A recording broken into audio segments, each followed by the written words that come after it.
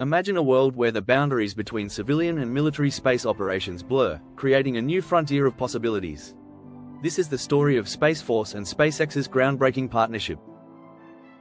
The Space Force is revolutionizing its satellite network with a $70 million contract for SpaceX's new Starship service, a move that promises to reshape space operations. Starship, often seen as the government counterpart to SpaceX's Starlink, will provide high-speed broadband, space domain awareness, and alternative positioning, navigation, and timing. This partnership marks a significant shift from traditional long acquisition cycles to leveraging commercial capabilities, enhancing the Space Force's mission readiness. Unlike the commercial Starlink service, Starship is tailored to meet unique Department of Defense requirements, focusing on national security.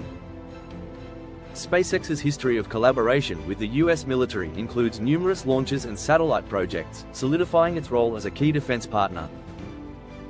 However, SpaceX's involvement in defense has not been without controversy, as highlighted by Elon Musk's decision regarding the Ukrainian government's use of Starlink.